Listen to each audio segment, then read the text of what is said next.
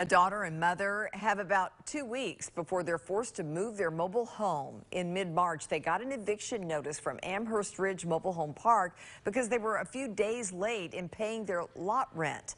WATE 6 on your side consumer reporter Don Dare says it's not the first time the park has tried to kick out its older residents, Don. That's right, Lori. Last summer, a 60-year-old grandmother received an eviction notice for failing to cut her grass. Now a 75-year-old widow and her daughter have been served notice. They have until mid-April to move out. They were behind paying their rent because 2 months ago they had been in a car wreck. Quickly, their medical bills and other expenses added up, and there was little money left to cover their rent. Phyllis Knuckles and her daughter Tammy Hunley, both are widows, are being kicked out of their mobile home community. They've lived together and have owned this single-wide trailer since 2018.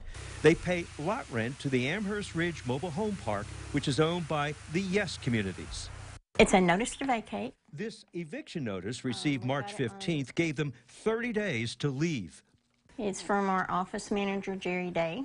Tammy and her mom have poor health, and they live on limited fixed incomes. Their $449 lot rent was always paid on time until this month. I've never been one day late with a lot payment. Yet you missed it Just this month. one time. This is ridiculous. It's a few days, not months, days. We had a bad car wreck the last of January.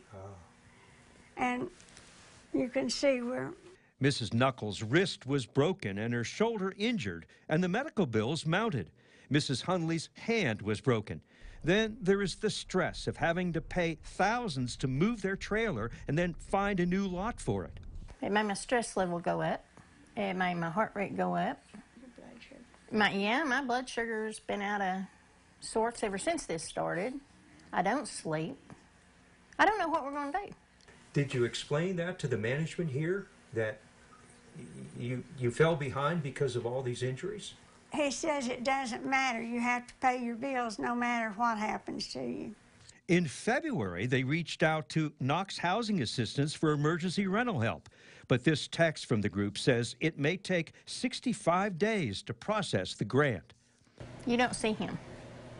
He's very seldom ever here. There's no making an appointment. Tammy says she and her mother have tried to reason with the park manager, but they say he hasn't been available to talk in person at his office.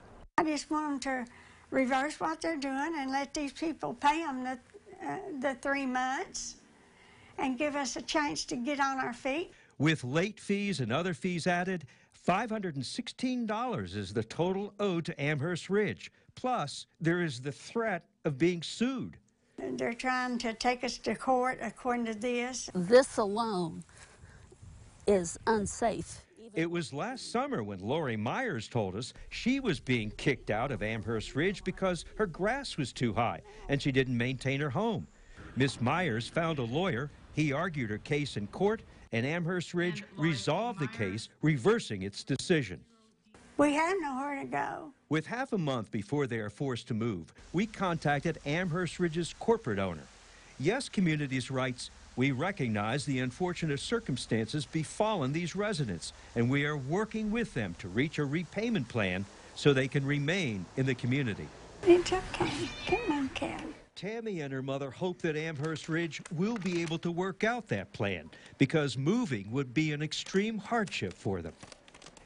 Now, so far, the management at Amherst Ridge has not yet gotten in touch with Tammy and Phyllis. We talked with them just a few moments ago.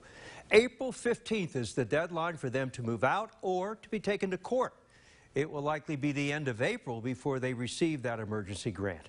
We'll let you know how it goes. Bo and Lori? Oh, let's hope they get something worked out here. I hope so. Yeah. That was heartbreaking when Phyllis said we have nowhere to go. Right, exactly. Goodness. All right, again, thank you, Don. And if you have a consumer question for Don, send him an email at ddare@wate.com or give him a call. His 6 on Your Side hotline is 865-633-5974.